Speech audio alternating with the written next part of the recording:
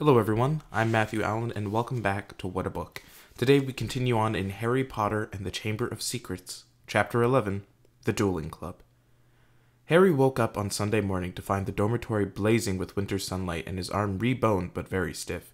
He sat up quickly and looked over at Colin's bed, but it had been blocked from view by the high curtains Harry had changed behind yesterday.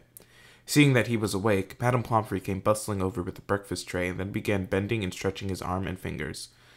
"Well, all in order," she said, as he clumsily fed himself porridge left-handed. "When you've finished eating, you may leave." Harry dressed as quickly as he could and hurried off to Gryffindor Tower, desperate to tell Ron and Hermione about Colin and Dobby, but they weren't there. Harry left to look for them, wondering where they could have got to and feeling slightly hurt that they weren't interested in whether he had his bones back or not. As Harry passed the library, Percy Weasley strolled out of it, looking in far better spirits than last time they'd met. "Oh, hello, Harry," he said. "Excellent flying yesterday, really excellent. Gryffindor has just taken the lead for the House Cup. You earned 50 points. "You haven't seen Ron or Hermione, have you?" said Harry.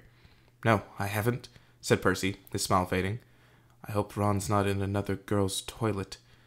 Harry forced a laugh, watched Percy walk out of sight, and then headed straight for Moaning Myrtle's bathroom. He couldn't see why Ron and Hermione would be in there again, but after making sure that neither Filch nor any prefects were around, he opened the door and heard their voices coming from a locked stall. "It's me," he said, closing the door behind him. There was a dunk, a splash, and a gasp from within the stall, and he saw Hermione's eye peering through the keyhole. "Harry," she said, "you gave us such a fright. Come in. How's your arm?" "Fine," said Harry, squeezing into the stall. An old cauldron was perched on the toilet, and a crackling from under the rim told Harry they had lit a fire beneath it. Conjuring up portable, waterproof fires was a specialty of Hermione's. "We've come to meet you, but we decided to get started on the Polyjuice Potion," Ron explained as Harry, with difficulty, locked the stall again. "We've decided this is the safest place to hide it." Harry started to tell them about Colin, but Hermione interrupted. "We already know. We heard Professor McGonagall telling Professor Flitwick this morning.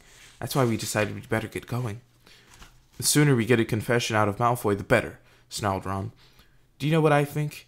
He was in such a foul temper after the Quidditch match, he took it out on Colin." "There's something else," said Harry, watching Hermione tearing bundles of knot grass and throwing them into the potion. "Dobby came to visit me in the middle of the night." Ron and Hermione looked up, amazed. Harry told them everything Dobby had told him, or hadn't told him. Hermione and Ron listened with their mouths open. "The Chamber of Secrets has been opened before?" Hermione said. "Oh, this settles it," said Ron in a triumphant voice. "Lucius Malfoy must have opened the chamber when he was at school here, and now he's told dear old Draco how to do it. It's obvious. Wish Dobby told you what kind of monster's in there, though. I want to know how come nobody's noticed it sneaking around the school." "Maybe it can make itself invisible," said Hermione, prodding leeches to the bottom of the cauldron. "Or maybe it can disguise itself, pretend to be a suit of armor or something. I've read about chameleon ghouls." "Oh, you've read too much, Hermione," said Ron, pouring dead lacewings on top of the leeches. He crumpled up the empty lacewing bag and looked at Harry.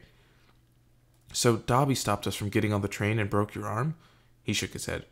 "You know what, Harry? If he doesn't stop trying to save your life, he's going to kill you." The news that Colin Creevey had been attacked and was now lying as though dead in the hospital wing had spread through the entire school by Monday morning. The air was suddenly thick with rumor and suspicion. The first years were now moving around the castle in tight-knit groups, as though scared they would be attacked if they ventured forth alone. Ginny Weasley, who sat next to Colin Creevey in Charms, was distraught, but Harry felt that Fred and George were going the wrong way about cheering her up. They were taking turns covering themselves with fur or boils and jumping out at her from behind statues. They only stopped when Percy, apocalyptic with rage, told them he was going to write to Mrs. Weasley and tell her Ginny was having nightmares. Meanwhile, hidden from the teachers, a roaring trade in talismans, amulets, and other protective devices was sweeping the school. Neville Longbottom bought a large, evil-smelling green onion, a pointed purple crystal, and a rotting newt tail before the other Gryffindor boys pointed out that he was in no danger. He was a pure blood, and therefore unlikely to be attacked. "They went for Filch first," Neville said, his round face fearful. "And everyone knows I'm almost a squib." In the second week of December, Professor McGonagall came around as usual, collecting names of those who would be staying at school for Christmas. Harry, Ron, and Hermione signed her list. They had heard that Malfoy was staying, which struck them as very suspicious. The holidays would be the perfect time to use the Polyjuice Potion and try to worm a confession out of him. Unfortunately, the potion was only half finished. They still needed the bicorn horn and the boomslang skin, and the only place they were going to get them was from Snape's private stores. Harry privately felt he'd rather face Slytherin's legendary monster than let Snape catch him robbing his office. What we need, said Hermione briskly as Thursday afternoon's double potions lessons loomed nearer, is a diversion. Then one of us can sneak into Snape's office and take what we need. Harry and Ron looked at her nervously. I think I'd better do the actual stealing, Hermione continued in a matter-of-fact tone. You two will be expelled if you get in any more trouble, and I've got a clean record, so all you need to do is cause enough mayhem to keep Snape busy for 5 minutes or so. Harry smiled feebly. Deliberately causing mayhem in Snape's potion glass was about as safe as poking a sleeping dragon in the eye. Potions lessons took place in one of the large dungeons. Thursday afternoon's lesson proceeded in the usual way. 20 cauldrons stood steaming between the wooden desk on which stood brass scales and jars of ingredients. Snape prowled through the fumes, making waspish remarks about the Gryffindor's work while the Slytherins sniggered appreciatively. Draco Malfoy, who was Snape's favorite student, kept flicking pufferfish eyes at Ron and Harry, who knew that if they retaliated they would get detention faster than you could say unfair. Harry's swelling solution was far too runny, but he had his mind on more important things. He was waiting for Hermione's signal, and he hardly listened as Snape paused to sneer at his watery potion. When Snape turned and walked off to bully Neville, Hermione caught Harry's eye and nodded. Harry ducked swiftly down behind his cauldron, pulled one of Fred's filibuster fireworks out of his pocket, and gave it a quick prod with his wand. The firework began to fizz and sputter. Knowing he had only seconds, Harry straightened up, took aim, and lobbed it into the air. It landed right on target in Goyle's cauldron. Goyle's potion exploded, showering the whole class. People shrieked as splashes of the swelling solution hit them. Malfoy got a faceful and his nose began to swell like a balloon. Goyle blundered around, his hands over his eyes, which had expanded to the size of a dinner plate. Snape was trying to restore calm and find out what had happened. Through the confusion, Harry saw Hermione slip quietly into Snape's office. Silence. Silence, Snape roared. Anyone who has been splashed, come here for a deflating draft. When I find out who did this. Harry tried not to laugh as he watched Malfoy hurry forward, his head drooping with the weight of a nose, like a small melon. As half the class lumbered up to Snape's desk, some weighted down with arms like clubs, others unable to talk through gigantic puffed-up lips, Harry saw Hermione slide back into the dungeon, the front of her robes bulging. When everyone had taken a swig of antidote and the very swellings had subsided, Snape swept over to Goyle's cauldron and scooped out the twisted black remains of the firework. There was a sudden hush. If I ever find out who threw this, Snape whispered, I shall make sure that person is expelled. Harry arranged his face into what he hoped was a puzzled expression. Snape was looking right at him, and the bell that rang 10 minutes later could not have been more welcome. He knew it was me, Harry told Ron and Hermione as they hurried back to Moaning Myrtle's bathroom. I could tell. Hermione threw the new ingredients into the cauldron and began to stir feverishly. It'll be ready in 2 weeks, she said happily. Snape can't prove it was you, said Ron reassuringly to Harry. What can he do? Knowing Snape, something foul, said Harry, as the potion frothed and bubbled. A week later, Harry, Ron, and Hermione were walking across the entrance hall when they saw a small knot of people gathered around the notice board, reading a piece of parchment that had just been pinned up. Seamus Finnegan and Dean Thomas beckoned them over, looking excitedly. They're starting a dueling club, said Seamus. First meeting tonight. I wouldn't mind dueling lessons. They might come in handy one of these days. What, you reckon Slytherin's monster can duel? Said Ron, but he too read the sign with interest. Could be useful, he said to Harry and Hermione as they went to dinner. Shall we go? Harry and Hermione were all for it, so at 8 o'clock that evening they hurried back to the great hall. The long dining tables had vanished, and a golden stage had appeared along one wall, lit by thousands of candles floating overhead. The ceiling was velvety black once more, and most of the school seemed to be packed beneath it, all carrying their wands and looking excited. I wonder who'll be teaching us, said Hermione as they edged into the chattering crowd. Someone told me Flitwick was a dueling champion when he was young. Maybe it'll be him. As long as it's not, Harry began, but he ended on a groan.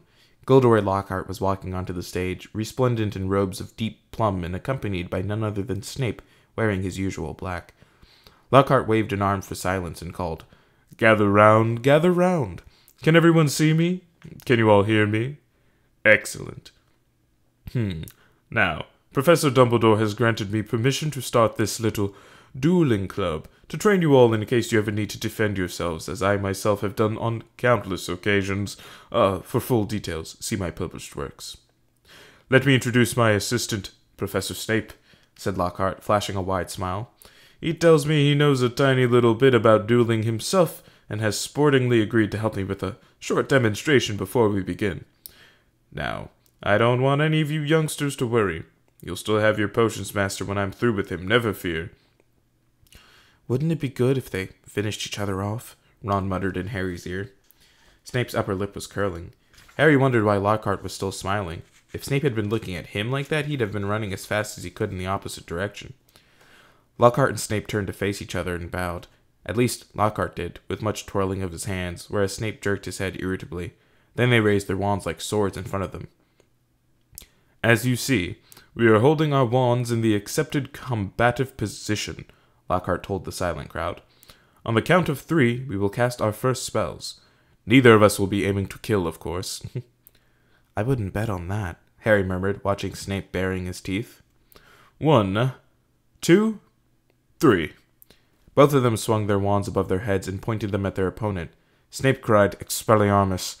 There was a dazzling flash of scarlet light, and Lockhart was blasted off his feet. He flew backward off the stage, smashed into the wall, and slid down into the sprawl on the floor. Malfoy and some of the other Slytherins cheered. Hermione was dancing on tiptoes. Do you think he's all right? She squealed through her fingers. Who cares? Said Harry and Ron together. Lockhart was getting unsteadily to his feet. His hat had fallen off, and his wavy hair was standing on end. Well, there you have it, he said, tottering back onto the platform. That was a disarming charm. As you see, I've lost my wand. Thank you, Miss Brown. Yes, an excellent idea to show them that, Professor Snape, but if you don't mind me saying so, it was very obvious what you were about to do. If I had wanted to stop you, it would have been only too easy. However, I felt it would be instructive to let them see. Snape was looking murderous. Possibly Lockhart had noticed, because he said, Enough demonstrating. I'm going to come amongst you now and put you all into pairs. Professor Snape, if you'd like to help me. They moved through the crowd, matching up partners. Lockhart teamed Neville with Justin Finch-Fletchley, but Snape reached Harry and Ron first. Time to split up the dream team, I think, he sneered. Weasley, you can partner Finnegan. Potter. Harry moved automatically toward Hermione. I don't think so, said Snape, smiling coldly. Mr. Malfoy, come over here. Let's see what you make of the famous Potter. And you, Miss Granger, you can partner Miss Bulstrode. Malfoy strutted over, smirking. Behind him walked a Slytherin girl who reminded Harry of a picture he'd seen in Holidays with Hags. She was large and square, and her heavy jaw jutted aggressively. Hermione gave her a weak smile that she did not return. Face your partners, called Lockhart, back on the platform, and bow. Harry and Malfoy barely inclined their heads, not taking their eyes off each other. Wands at the ready, shouted Lockhart. When I count to 3, cast your charms to disarm your opponents. Only to disarm them. We don't want any accidents. 1, 2, 3. Harry swung his wand high, but Malfoy had already started on 2. His spell hit Harry so hard he felt as though he'd been hit over the head with a saucepan. He stumbled, but everything still seemed to be working, and wasting no more time, Harry pointed his wand straight at Malfoy and shouted, Victim Sempra! A jet of silver light hit Malfoy in the stomach, and he doubled up, wheezing. I said disarm only, Lockhart shouted in alarm over the heads of the battling crowd, as Malfoy sunk to his knees. Harry had hit him with a tickling charm, and he could barely move for laughing. Harry hung back, with a vague feeling it would be unsporting to bewitch Malfoy while he was on the floor. But this was a mistake. Gasping for breath, Malfoy pointed his wand at Harry's knees, choked, Tarantellogra! And the next second, Harry's legs began to jerk around out of his control in a kind of quickstep. Stop! Stop! Screamed Lockhart, but Snape took charge. Finit incantatem, he shouted. Harry's feet stopped dancing, Malfoy stopped laughing, and they were able to look up. A haze of greenish smoke was hovering over the scene. Both Neville and Justin were lying on the floor, panting. Ron was holding up an ashen-faced Seamus, apologizing for whatever his broken wand had done. But Hermione and Millicent Bulstrode were still moving. Millicent had Hermione in a headlock, and Hermione was whimpering in pain. Both their wands lay forgotten on the floor. Harry leapt forward and pulled Millicent off. It was difficult. She was a lot bigger than he was. Dear, dear, said Lockhart, skittering through the crowd, looking at the aftermath of the duels. Up you go, Macmillan. Oh, careful there, Miss Fawcett. Pinch it hard. It'll stop bleeding in a second, Boot. I think I'd better teach you how to block unfriendly spells, said Lockhart, standing flustered in the midst of the hall. He glanced at Snape, whose black eyes glinted, and looked quickly away. Let's have a volunteer pair. Longbottom and Finch-Fetchely, how about you? A bad idea, Professor Lockhart, said Snape, gliding over like a large and malevolent bat. Longbottom causes devastation with the simplest spells. We'll be sending what's left of Finch-Fetchely up to the hospital wing in a matchbox. Neville's round, pink face went pinker.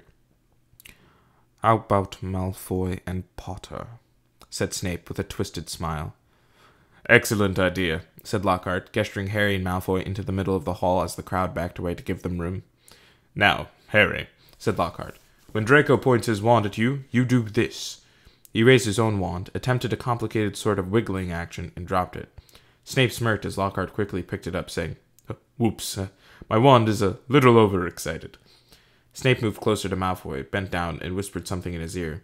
Malfoy smirked too. Harry looked up nervously at Lockhart and said, Professor, could you show me that blocking thing again? Scared, muttered Malfoy, so that Lockhart couldn't hear him. You wish, said Harry, out of the corner of his mouth. Lockhart cuffed Harry merrily on the shoulder. Just do what I did, Harry. What, drop my wand? But Lockhart wasn't listening. 3, 2, 1, go, he shouted. Malfoy raised his wand quickly and bellowed, Serpensortia! The end of his wand exploded. Harry watched aghast as a long black snake shot out of it, fell heavily onto the floor between them, and raised itself ready to strike. There were screams as the crowd backed swiftly away, clearing the floor. Don't move, Potter, said Snape lazily, clearly enjoying the sight of Harry standing motionless, eye to eye with the angry snake. I'll get rid of... Allow me, shouted Lockhart. He brandished his wand at the snake, and there was a loud bang. The snake, instead of vanishing, flew 10 feet into the air and fell back to the floor with a loud smack. Enraged, hissing furiously, it slithered straight toward Justin Finch-Fletchley and raised itself again, fangs exposed, poised to strike. Harry wasn't sure what made him do it. He wasn't even aware of deciding to do it. All he knew was that his legs were carrying him forward as though he was on casters, and that he had shouted stupidly at the snake, Leave him alone! And miraculously, inexplicably, the snake slumped to the floor, docile as a thick, black garden hose, its eyes now on Harry. Harry felt the fear drain out of him. He knew the snake wouldn't attack anyone now, though how he knew it, he couldn't have explained. He looked up at Justin, grinning, expecting to see Justin looking relieved or puzzled or even grateful, but certainly not angry and scared. What do you think you're playing at? He shouted, and before Harry could say anything, Justin had turned and stormed out of the hall. Snape stepped forward, waved his wand, and the snake vanished in a small puff of black smoke. Snape, too, was looking at Harry in an unexpected way. It was a shrewd and calculating look, and Harry didn't like it. He was also dimly aware of an ominous muttering all around the walls. Then he felt a tugging on the back of his robes. Come on, said Ron's voice in his ear. Move, come on. Ron steered him out of the hall, Hermione hurrying alongside them. As they went through the doors, the people on either side drew away as though they were frightened of catching something. Harry didn't have a clue what was going on, and neither Ron nor Hermione explained anything until they had dragged him all the way up to the empty Gryffindor common room. Then Ron pushed Harry into an armchair and said, You're a parcel mouth. Why didn't you tell us? I'm a what? Said Harry. A parcel mouth, said Ron. You can talk to snakes? I know, said Harry. I mean, that's only the second time I've ever done it. I accidentally set a boa constrictor on my cousin, Dudley, at the zoo once. Long story. But it was telling me it had never seen Brazil, and I sort of set it free without meaning to. That was before I knew I was a wizard. A boa constrictor told you it had never seen Brazil, Ron repeated faintly. So, said Harry, I bet loads of people here can do it. Oh no, they can't, said Ron. It's not a very common gift, Harry. This is bad. What's bad? Said Harry, starting to feel quite angry. What's wrong with everyone? Listen, if I hadn't told that snake not to attack Justin... Oh, that's what you said to it? What do you mean? You were there. You heard me. I heard you speaking parcel tongue, said Ron. Snake language. You could have been saying anything. No wonder Justin panicked. You sounded like you were egging the snake on or something. It was creepy, you know? Harry gaped at him. I spoke a different language? But I didn't realize. How can I speak a language without knowing I can speak it? Ron shook his head. Both he and Hermione were looking as though someone had died. Harry couldn't see what was so terrible. Do you want to tell me what's wrong with stopping a massive snake biting off Justin's head? He said. What does it matter how I did it, as long as Justin doesn't have to join the headless hunt? It matters, said Hermione, speaking at last in a hushed voice, because being able to talk to snakes was what Salazar Slytherin was famous for. That's why the symbol of Slytherin House is a serpent. Harry's mouth fell open. Exactly, said Ron, And now the whole school is going to think you're his great-great-great-great-grandson or something. But I'm not, said Harry with a panic he couldn't quite explain. You'll find that hard to prove, said Hermione. He lived about 1,000 years ago. For all we know, you could be. Harry lay awake for hours that night. Through a gap in the curtains around his four-poster, he watched snow starting to drift past the tower window and wondered, could he be a descendant of Salazar Slytherin? He didn't know anything about his father's family, after all. The Dursleys had always forbidden questions about his wizarding relatives. Quietly, Harry tried to say something in Parseltongue. The words wouldn't come. It seemed he had to be face to face with the snake to do it. But I'm in Gryffindor, Harry thought. The Sorting Hat wouldn't have put me in here if I had Slytherin blood. Ah, said a nasty little voice in his brain. But the Sorting Hat wanted to put you in Slytherin, don't you remember? Harry turned over. He'd see Justin the next day in herbology, and he'd explain that he'd been calling the snake off, not egging it on, which, he thought angrily, pummeling his pillow, any fool should have realized. By next morning, however, the snow that had begun in the night had turned into a blizzard so thick that the last herbology lesson of the term was cancelled. Professor Sprout wanted to fit socks and scarves on the mandrakes, a tricky operation she would entrust to no one else, now that it was so important for the mandrakes to grow quickly and revive Mrs. Norris and Colin Creevey. Harry fretted about this next to the fire in the Gryffindor common room, while Ron and Hermione used their time off to play a game of wizard chess. For heaven's sake, Harry, said Hermione, exasperated as one of Ron's bishops wrestled her knight off his horse and dragged him off the board. Go and find Justin if it's so important to you. So Harry got up and left through the portrait hole, wondering where Justin might be. The castle was darker than it usually was in daytime because of the thick, swirling gray snow at every window. Shivering, Harry walked past classrooms where lessons were taking place, catching snatches of what was happening within. Professor McGonagall was shouting at someone who, by the sound of it, had turned his friend into a badger. Resisting the urge to take a look, Harry walked on by, thinking that Justin might be using his free time to catch up on some work, and deciding to check the library first. A group of the Hufflepuffs who should have been in herbology were indeed sitting at the back of the library, but they didn't seem to be working. Between the long lines of high bookshelves, Harry could see that their heads were close together, and they were having what looked like an absorbing conversation. He couldn't see whether Justin was among them. He was walking toward them when something of what they were saying met his ears, and he paused to listen, hidden in the invisibility section. So anyway, a stout boy was saying, I told Justin to hide up in our dormitory. I mean to say, if Potter's marked him down as his next victim, it's best if he keeps a low profile for a while. Of course, Justin's been waiting for something like this to happen ever since he let slip to Potter he was a Muggle-born. Justin actually told him he'd be down for Eden. That's not the kind of thing you'd bandy about with Slytherin's heir on the loose, is it? You definitely think it is Potter then, Ernie? Said a girl with blonde pigtails anxiously. Hannah, said the stout boy solemnly, he's a Parselmouth. Everyone knows that the mark of a dark wizard. Have you ever heard of a decent one who could talk to snakes? They called Slytherin himself Serpent Tongue. There was some heavy murmuring at this, and Ernie went on. Remember what was written on the wall? Enemies of the air, beware.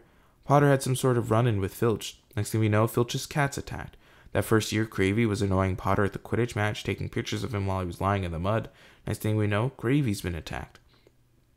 He always seems so nice, though, said Hannah uncertainly.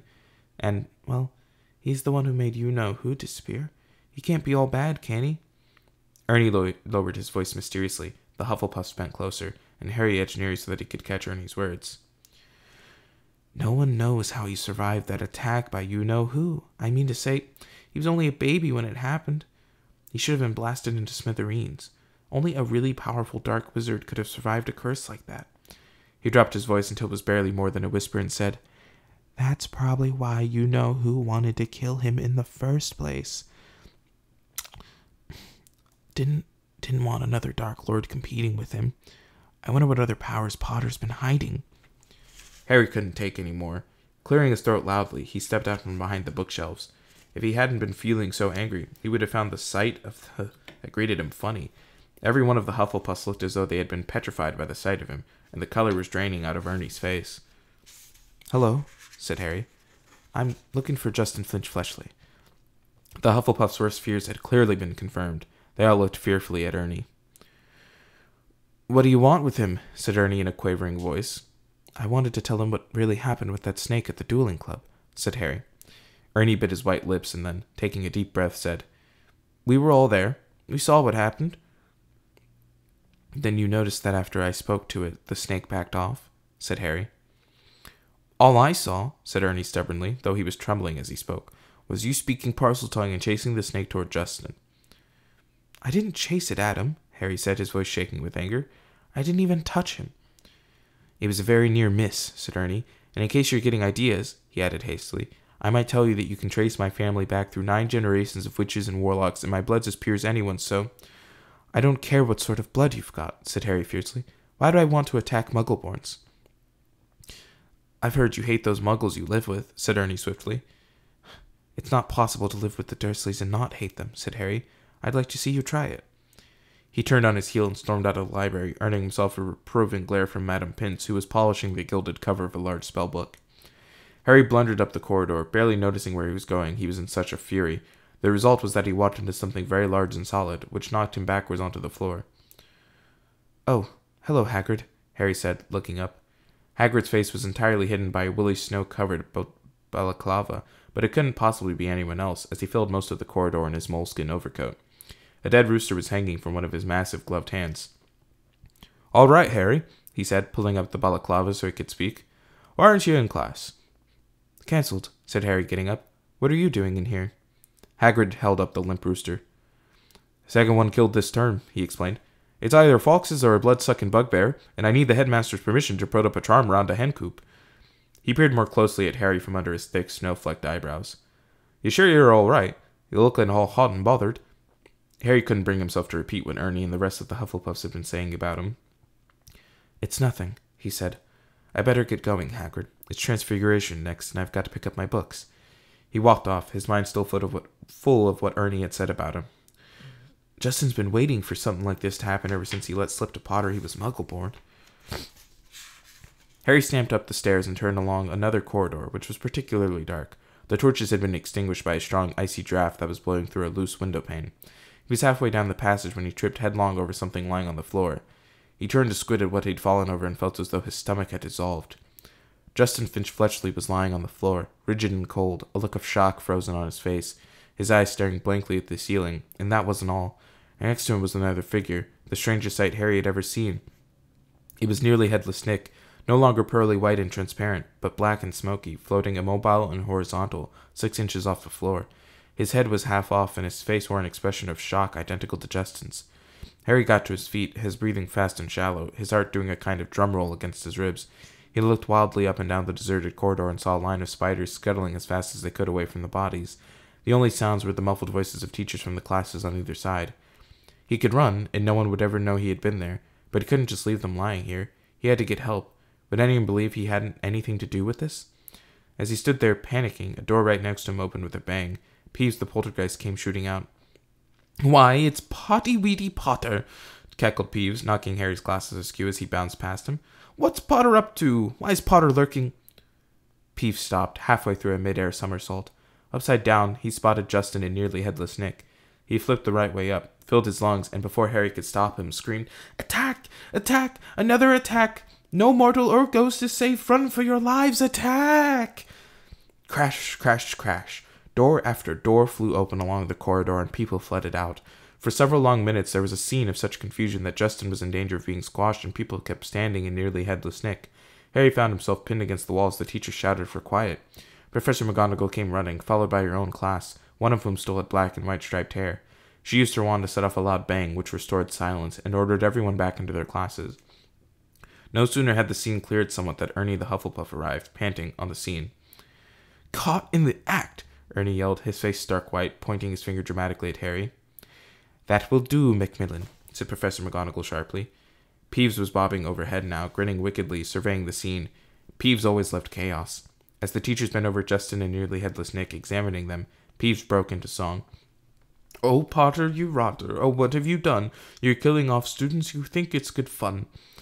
That's enough, Peeves, barked Professor McGonagall, and Peeves zoomed away backward with his tongue out at Harry.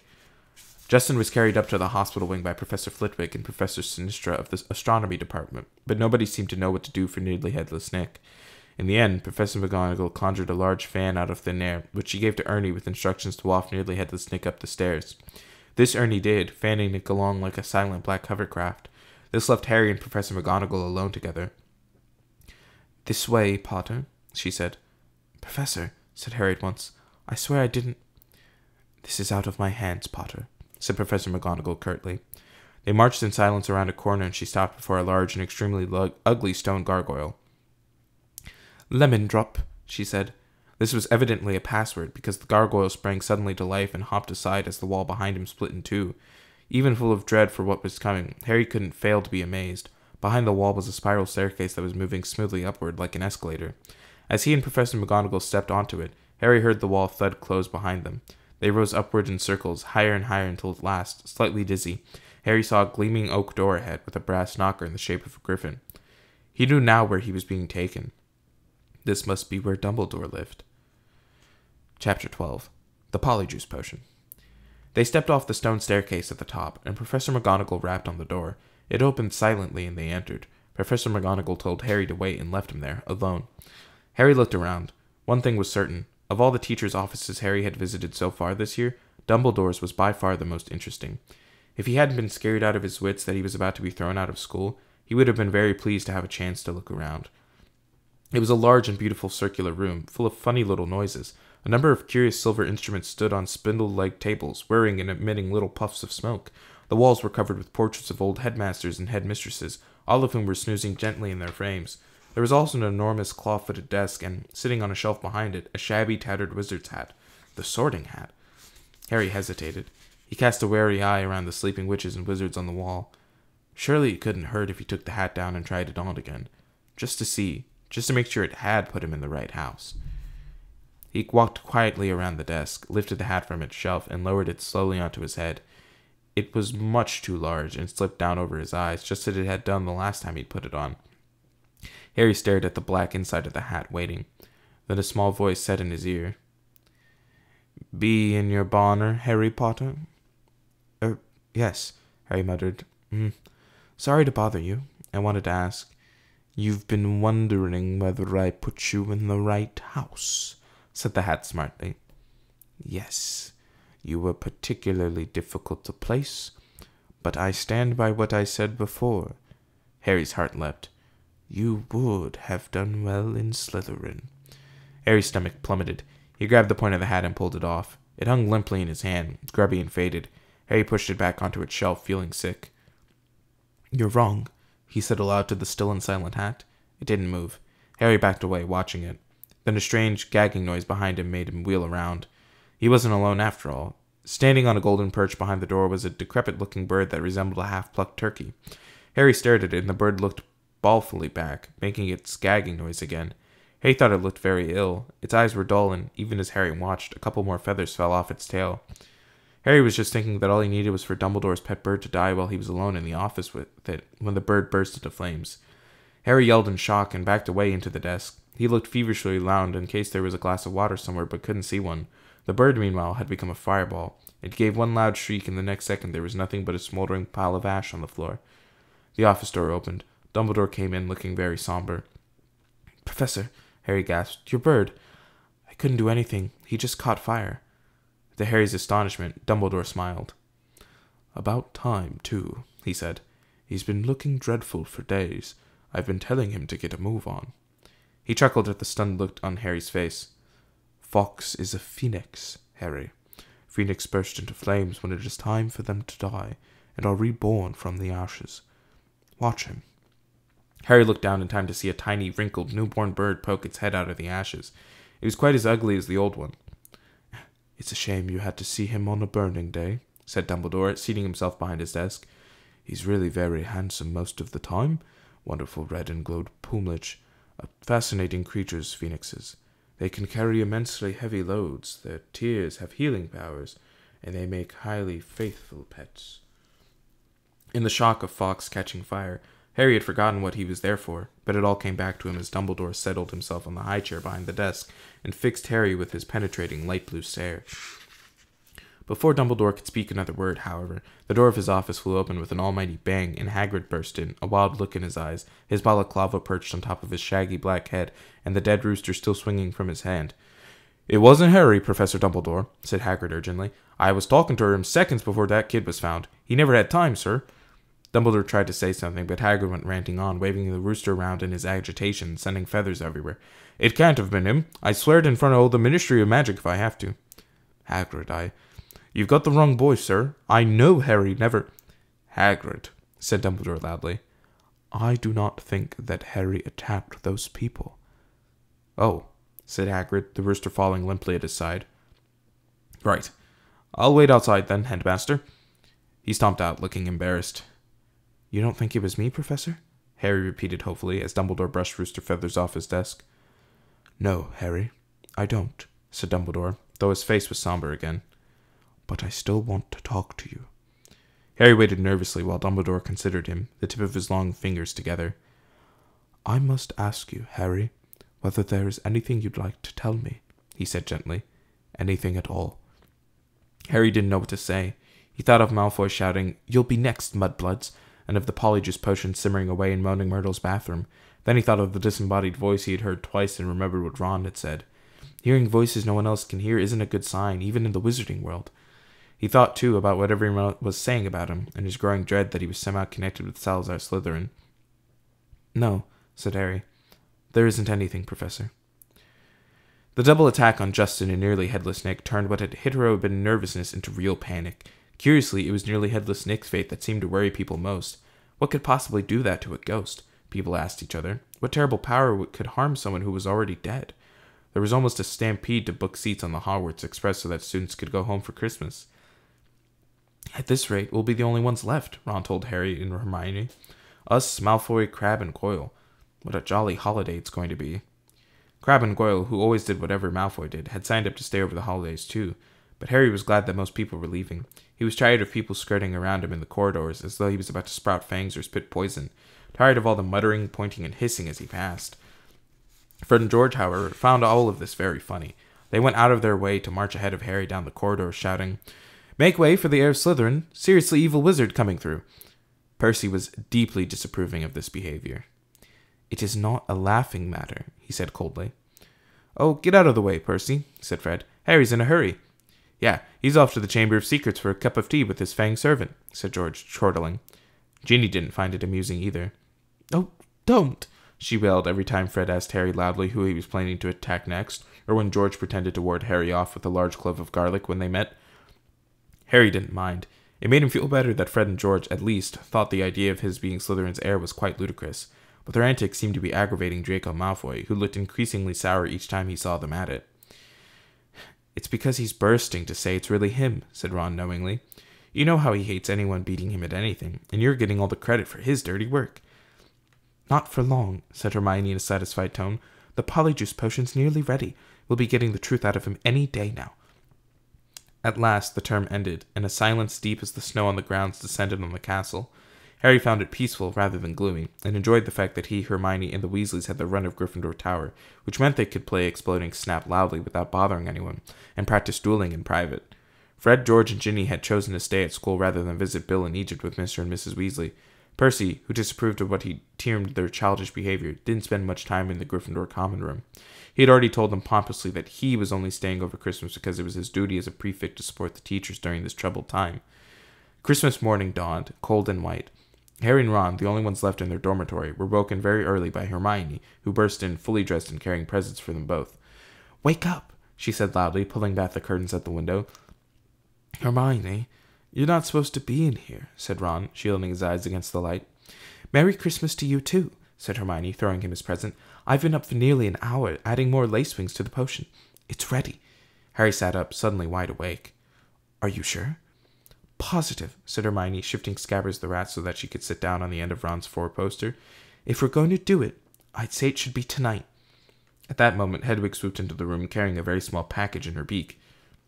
"Hello," said Harry happily as she landed on his bed. "Are you speaking to me again?"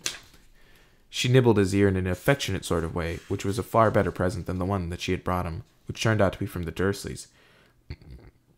They had sent Harry a toothpick and a note telling him to find out whether he'd be able to stay at Hogwarts for the summer vacation, too. The rest of Harry's Christmas presents were far more satisfactory. Hagrid sent him a large tin of treacle fudge, which Harry decided to soften by the fire before eating. Ron had given him a book called Flying with the Cannons, a book of interesting facts about his favorite Quidditch team, and Hermione had bought him a luxury eagle feather quill. Harry opened the last present to find a new, hand-knitted sweater from Mrs. Weasley and a large plum cake. He read her card with a fresh surge of guilt, thinking about Mr. Weasley's car, which hadn't been seen since its crash with the Whomping Willow, and the bout of rule-breaking he and Ron were planning next. No one, not even someone dreading taking Polyjuice Potion later, could fail to enjoy Christmas dinner at Hogwarts. The Great Hall looked magnificent. Not only were there a dozen frost-covered Christmas trees and thick streamers of holly and mistletoe crisscrossing the ceiling, but enchanted snow was falling, warm and dry from the ceiling. Dumbledore led them in a few of his favorite carols, Hagrid booming more and more loudly with every goblet of eggnog he consumed. Percy, who hadn't noticed that Fred had bewitched his prefect badge so that it now read Pinheads, kept asking them all what they were sniggering at. Harry didn't even care that Draco Malfoy was making loud, snide remarks about his new sweater from the Slytherin table. With a bit of luck, Malfoy would be getting his comeuppance in a few hours' time. Harry and Ron had barely finished their third helpings of Christmas pudding when Hermione ushered them out of the hall to finalize their plans for the evening. "We still need a bit of the people you're changing into," said Hermione matter-of-factly, as though she were sending them to the supermarket for laundry detergent. "And obviously, it'll be best if you can get something of Crabbe's and Goyle's. They're Malfoy's best friends. He'll tell them anything. And we also need to make sure the real Crabbe and Goyle can't burst in on us while we're interrogating him." "I've got it all worked out," she went on smoothly, ignoring Harry and Ron's stupefied faces. She held up 2 plump chocolate cakes. "I've filled these with a simple sleeping draught. All you have to do is make sure Crabbe and Goyle find them. You know how greedy they are. They're bound to eat them. Once they're asleep, pull out a few of their hairs and hide them in a broom closet." Harry and Ron looked incredulously at each other. "Hermione, I don't think... that could go seriously wrong." But Hermione had a steely glint in her eye, not unlike the one Professor McGonagall sometimes had. "The potion will be useless without Crabbe's and Goyle's hair," she said sternly. "You do want to investigate Malfoy, don't you?" "Oh, all right," said Harry. "But what about you? Whose hair are you ripping out?" "I've already got mine," said Hermione brightly, pulling a tiny bottle out of her pocket and showing them the single hair inside it. "Remember Millicent Bulstrode wrestling with me at the dueling club? She left this on my robes when she was trying to strangle me. And she's gone home for Christmas, so I'll just have to tell the Slytherins I've decided to come back." When Hermione had bustled off to check on the Polyjuice Potion again, Ron turned to Harry with a doom-laden expression. "Have you ever heard of a plan where so many things could go wrong?" But to Harry's and Ron's utter amazement, stage 1 of the operation went just as smoothly as Hermione had said. They lurked in the deserted entrance hall after Christmas tea, waiting for Crabbe and Goyle, who had remained alone at the Slytherin table, shoveling down 4th helpings of trifle. Harry had perched the chocolate cakes on the end of the banisters. When they spotted Crabbe and Goyle coming out of the Great Hall, Harry and Ron hid quickly behind a suit of armor next to the front door. "How thick can you get?" Ron whispered ecstatically as Crabbe gleefully pointed out the cakes to Goyle and grabbed them. Grinning stupidly, they stuffed the cakes whole into their large mouths. For a moment, both of them chewed greedily, looks of triumph on their faces. Then, without the smallest change of expression, they both keeled over backward onto the floor. By far the hardest part was hiding them in the closet across the hall. Once they were safely stowed among the buckets and mops, Harry yanked out a couple of the bristles that covered Goyle's forehead, and Ron pulled out several of Crabbe's hairs. They also stole their shoes, because their own were far too small for Crabbe and Goyle-sized feet. Then, still stunned at what they had just done, they sprinted up to Moaning Myrtle's bathroom. They could hardly see for the thick black smoke issuing from the stall in which Hermione was stirring the cauldron. Pulling their robes up over their faces, Harry and Ron knocked softly on the door. "Hermione?" They heard the scrape of the lock, and Hermione emerged, shiny-faced and looking anxious. Behind her, they heard the gloop-gloop of the bubbling, glutinous potion. 3 glass tumblers stood ready on the toilet seat. "Did you get them?" Hermione asked breathlessly. Harry showed her Goyle's hair. "Good, and I sneaked these spare robes out of the laundry," Hermione said, holding up a small sack. "You'll need bigger sizes once you're Crabbe and Goyle." The 3 of them stared into the cauldron. Close up, the potion looked like thick, dark mud bubbling sluggishly. "I'm sure I've done everything right," said Hermione nervously, rereading the splotched page of most potent potions. "It looks like the book says it should. Once we've drunk it, we'll have exactly 1 hour before we change back into ourselves." "Now what?" Ron whispered. "We separate it into 3 glasses and add the hairs." Hermione ladled large dollops of the potion into each of the glasses. Then, her hand trembling, she took Millicent Bulstrode's hair out of its bottle into the first glass. The potion hissed loudly, like a boiling kettle, and frothed madly. A second later, it had turned a sick sort of yellow. "Ugh, essence of Millicent Bulstrode," said Ron, eyeing it with loathing. "Bet it tastes disgusting." "Add yours, then," said Hermione. Harry dropped Goyle's hair into the middle glass, and Ron put Crabbe's into the last one. Both glasses hissed and frothed. Gulls turned into the khaki color of a booger. Crabs a dark, murky brown. "Hang on," said Harry as Ron and Hermione reached for their glasses. "We better not all drink them in here. Once we turn into Crabbe and Goyle, we won't fit. And Millicent Bulstrode's no pixie." "Good thinking," said Ron, unlocking the door. "We'll take separate stalls." Careful not to spill a drop of his Polyjuice Potion, Harry slipped into the middle stall. "Ready?" he called. "Ready," came Ron and Hermione's voices. 1, 2, 3. Pinching his nose, Harry drank the potion down in 2 large gulps. It tasted like overcooked cabbage. Immediately, his insides started writhing as though he'd just swallowed live snakes. Doubled up, he wondered whether he was going to be sick. Then a burning sensation spread rapidly from his stomach to the very ends of his fingers and toes. Next, bringing him gasping to all fours, came a horrible melting feeling as the skin all over his body bubbled like hot wax, and before his eyes, his hands began to grow. The fingers thickened, the nails broadened, the knuckles were bulging like bolts. His shoulders stretched painfully, and a prickling on his forehead told him that hair was creeping down toward his eyebrows. His robes ripped at his chest expanded like a barrel bursting its hoops. His feet were agony in sizes, shoes 4 sizes too small. As suddenly as it started, everything stopped. Harry lay face down on the stone-cold floor, listening to Myrtle gurgling morosely in the end toilet. With difficulty, he kicked off his shoes and stood up. So this was what it felt like, being Goyle. His large hand trembling, he pulled off his old robes, which were hanging a foot above his ankle, pulled on the spare ones, and laced up Goyle's boat-like shoes. He reached up to brush his hair out of his eyes and met only the short growth of wiry bristles low on his forehead. Then he realized that his glasses were clouding his eyes because Goyle obviously didn't need them. He took them off and called, "Are you two okay?" Goyle's little rasp of a voice issued from his mouth. "Yeah," came the deep grunt of Crabbe from his right. Harry unlocked his door and stepped in front of the cracked mirror. Goyle stared back at him out of a dull, deep-set eyes. Harry scratched his ear. So did Goyle. Ron's door opened. They stared at each other, except that he looked pale and shocked. Ron was indistinguishable from Crabbe, from the pudding bowl haircut to the long gorilla arms. "This is unbelievable," said Ron, approaching the mirror and prodding Crabbe's flat nose. "Unbelievable." "We'd better get going," said Harry, loosening the watch that was cutting into Goyle's thick wrist. "We've still got to find out where the Slytherin common room is. I only hope we can find someone to follow." Ron, who had been gazing at Harry, said, "You don't know how bizarre it is to see Goyle thinking." He banged on Hermione's door. "Come on, we need to go." A high-pitched voice answered him. I don't think I'm going to come after all. You go on without me." Hermione, we know Millicent Bulstrode's ugly. No one's going to know it's you." "No, really, I don't think I'll come. You two hurry up. You're wasting time." Harry looked at Ron, bewildered. "That looks more like Goyle," said Ron. "That's how he looks every time a teacher asks him a question." "Hermione, are you okay?" said Harry through the door. Fine. I'm fine. Go on." Harry looked at his watch. 5 of their precious 60 minutes had already passed. "We'll meet you back here, all right?" he said. Harry and Ron opened the door of the bathroom carefully, checked that the coast was clear, and set off. "Don't swing your arms like that," Harry muttered to Ron. "Eh?" "Crabbe holds them sort of stiff." "How's this?" "Yeah, that's better." They went down the marble staircase. All they needed now was a Slytherin that they could follow to the Slytherin common room, but there was nobody around. "Any ideas?" muttered Harry. "The Slytherins always come up to breakfast from over there," said Ron, nodding at the entrance to the dungeons. The words had barely left his mouth when a girl with long curly hair emerged from the entrance. "Excuse me," said Ron, hurrying up to her. "We've forgotten the way to our common room." "I beg your pardon?" said the girl stiffly. "Our common room? I'm a Ravenclaw." She walked away, looking suspiciously back at them.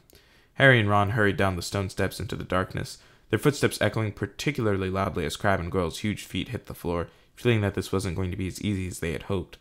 The labyrinthine passages were deserted. They walked deeper and deeper under the school, constantly checking their watches to see how much time they had left. After a quarter of an hour, just when they were getting desperate, they heard a sudden movement ahead. "Ha!" said Ron excitedly. "There's one of them now." The figure was emerging from a side room. As they hurried nearer, however, their hearts sank. It wasn't a Slytherin. It was Percy. "What are you doing down here?" said Ron in surprise. Percy looked affronted. That," he said stiffly, "is none of your business. It's Crabbe, isn't it?" What? Oh, yeah," said Ron. "Well, get off to your dormitories," said Percy sternly. "It's not safe to go wandering around dark corridors these days." "You are," Ron pointed out. "I," said Percy, drawing himself up, "am a prefect. Nothing's about to attack me." A voice suddenly echoed behind Harry and Ron. Draco Malfoy was strolling toward them, and for the first time in his life, Harry was pleased to see him. There you are, he drawled, looking at them. Have you two been picking out in the Great Hall all this time? I've been looking for you. I want to show you something really funny. Malfoy glanced witheringly at Percy. And what are you doing down here, Weasley? He sneered. Percy looked outraged. You want to show a bit more respect to a school prefect, he said. I don't like your attitude. Malfoy sneered and motioned for Harry and Ron to follow him. Harry almost said something apologetic to Percy, but caught himself just in time. He and Ron hurried after Malfoy, who said as they turned into the next passage, That Peter Weasley. Percy, Ron corrected him automatically. Whatever, said Malfoy. I've noticed him sneaking around a lot lately, and I bet I know what he's up to. I think he thinks he's going to catch Slytherin's heir single-handed. He gave a short, derisive laugh. Harry and Ron exchanged excited looks. Malfoy paused by a stretch of bare, damp stone wall. What's the new password again? He said to Harry. Said Harry. Oh yeah, pure blood, said Malfoy, not listening, and a stone door concealed in the wall slid open. Malfoy marched through it, and Harry and Ron followed him. The Slytherin common room was a long, low underground room with rough stone walls and ceiling from which round, greenish lamps were hanging on chains. A fire was crackling under an elaborately carved mantelpiece ahead of them, and several Slytherins were silhouetted around it in high-backed chairs. Wait here, said Malfoy to Harry and Ron, motioning them to a pair of empty chairs set back from the fire. I'll go and get it. My father's just sent it to me. Wondering what Malfoy was going to show them, Harry and Ron sat down, doing their best to look at home. Malfoy came back a minute later, holding what looked like a newspaper clipping. He thrust it under Ron's nose. That'll give you a laugh, he said. Harry saw Ron's eyes widen in shock. He read the clipping quickly, gave a very forced laugh, and handed it to Harry. It had been clipped out of the Daily Prophet, and it said, Inquiry at the Ministry of Magic. Arthur Weasley, head of the Misuse of Muggle Artifacts Office, was today fined 50 galleons for bewitching a Muggle car. Mr. Lucius Malfoy, a governor of Hogwarts School of Witchcraft and Wizardry, where the enchanted car crashed earlier this year, called today for Mr. Weasley's resignation. Weasley has brought the ministry into disrepute, Mr. Malfoy told our reporter. He is clearly unfit to draw up our laws, and his ridiculous Muggle Protection Act should be scrapped immediately. Mr. Weasley was unavailable for comment, although his wife told reporters to clear off or she'd set the family ghoul on them. Well, said Malfoy impatiently as Harry handed the clipping back to him, don't you think it's funny? Ha ha ha, said Harry bleakly. Arthur Weasley loves Muggles so much he should snap his wand in half and go and join them, said Malfoy scornfully. You'd never know the Weasleys were purebloods the way they behave. Ron's, or rather Crabbe's, face was contorted with fury. What's up with you, Crabbe? Snapped Malfoy. Stomach ache, Ron grunted. Well, go up to the hospital wing and give all those mudbloods a kick from me, said Malfoy, snickering. You know, I'm surprised the Daily Prophet hasn't reported all these attacks yet, he went on thoughtfully. I suppose Dumbledore's trying to hush it all up. He'll be sacked if it doesn't stop soon. Father's always said old Dumbledore's the worst thing that's ever happened to this place. He loves Muggleborns. A decent headmaster would never let slime like that Creevy in. Malfoy started taking pictures with an imaginary camera and did a cruel but accurate impression of Colin. Potter, can I have your picture, Potter? Can I have your autograph? Can I lick your shoes, please, Potter? He dropped his hands and looked at Harry and Ron. What's the matter with you two? Far too late, Harry and Ron forced themselves to laugh, but Malfoy seemed satisfied. Perhaps Crabbe and Gory were always slow in the uptake. Saint Potter, the mudblood's friend, said Malfoy slowly. He's another one with no proper wizard feeling, or he wouldn't go around with that jumped-up Granger mudblood, and people think he's Slytherin's heir. Harry and Ron waited with bated breath. Malfoy was surely seconds away from telling them it was him, but then... I wish I knew who it was, said Malfoy petulantly. I could help them. Ron's jaw dropped so that Crabbe looked even more clueless than usual. Fortunately, Malfoy didn't notice, and Harry, thinking fast, said, You must have some idea who's behind it all. You know I haven't, Goyle. How many times do I have to tell you? Snapped Malfoy. And Father won't tell me anything about the last time the chamber was opened either. Of course, it was 50 years ago, so it was before his time, but he knows all about it, and he says it was all kept quiet, and it'll look suspicious if I know too much about it. But I know one thing. Last time the Chamber of Secrets was opened, a mudblood died, so I bet it's a matter of time before one of them's killed this time. I hope it's Granger, he said with relish. Ron was clenching Crabbe's gigantic fist. Feeling that it would be a bit of a giveaway if Ron punched Malfoy, Harry shot him a warning look and said, Do you know if the person who opened the chamber last time was caught? Oh, yeah. Whoever it was expelled, said Malfoy. They're probably still in Azkaban. Azkaban, said Harry, puzzled. Azkaban? The wizard prison, Goyle, said Malfoy, looking at him in disbelief. Honestly, if you were any slower, you'd be going backward. He shifted restlessly in his chair and said, "Father says to keep my head down and let the heir Slytherin get on with it. He says the school needs ridding of all the mudblood filth, but not to get mixed up in it. Of course, he's got a lot on his plate at the moment. You know the Ministry of Magic raided our manor last week." Harry tried to force Goyle's dull face into a look of concern. "Yeah," said Malfoy. "Luckily, they didn't find much. Father's got some very valuable dark arts stuff, but luckily we've got our own secret chamber under the drawing room floor." "Oh," said Ron. Malfoy looked at him. So did Harry. Ron blushed. Even his hair was turning red. His nose was slowly lengthening. Their hour was up. Ron was turning back into himself, and from the look of horror he was suddenly giving Harry, he must be too. They both jumped to their feet. "Medicine for my stomach," Ron grunted, and without further ado they sprinted the length of the Slytherin common room, hurled themselves at the stone wall, and dashed up the passage, hoping against hope that Malfoy hadn't noticed anything. Harry could feel his feet slipping around in Goyle's huge shoes, and had to hoist up his robes as he shrank. They crashed up the steps into the dark entrance hall, which was full of a muffled pounding coming from the closet where they'd locked Crabbe and Goyle. Leaving their shoes outside the closet door, they sprinted in their socks up the marble staircase toward Moaning Myrtle's bathroom. "Well, it wasn't a complete waste of time," Ron panted, closing the bathroom door behind them. "I know we still haven't found out who's doing the attacks, but I'm going to write to Dad tomorrow and tell him to check under the Malfoys' drawing room." Harry checked his face in the cracked mirror. He was back to normal. He put his glasses on as Ron hammered on the door of Hermione's stall. "Hermione, come out. We've got loads to tell you." "Go away," Hermione squeaked. Harry and Ron looked at each other. "What's the matter?" said Ron. "You must be back to normal by now. We are." But Moaning Myrtle glided suddenly through the stall door. Harry had never seen her looking so happy. "Ooh, wait till you see," she said. "It's awful." They heard the lock slide back and Hermione emerged, sobbing, her robes pulled up over her head. "What's up?" said Ron uncertainly. "Have you still got Millicent's nose or something?" Hermione let her robes fall and Ron backed into the sink. Her face was covered in black fur. Her eyes had turned yellow and there was long, pointed ears poking through her hair. "It was a cat hair," she howled. "But Millicent Bulstrode must have a cat. And the potion isn't supposed to be used for animal transformations." "Uh-oh," said Ron. "You'll be teased something dreadful," said Myrtle happily. "It's okay, Hermione," said Harry quickly. "We'll take you up to the hospital wing. Madame Pomfrey never asked too many questions." It took a long time to persuade Hermione to leave the bathroom. Moaning Myrtle sped them on their way with a hearty guffaw. "Wait till everyone finds out you've got a tail." And that's where we're going to leave it off for today. So thank you guys so much for joining me for this What a Book. If you liked it, make sure to reach out on social media to let me know, as this is marked safe for kids and thus you cannot leave any comments on the video. If you feel so inclined, check out everything else that I do using the Linktree link down below, which will take you to the other YouTube channel, The Soloist, as well as the Twitch channel, The Soloist 2014, with underscores between those three things, as well as all of my social media, Instagram, Twitter, and TikTok. I know that TikTok doesn't get used too often. I'm going to try and do more with it. It's just, I really don't like TikTok. I really don't like using it, but sometimes you got to. So thank you guys again. I've been Matthew Allen. This has been What a Book, and I will see all of you next week for What a Thought.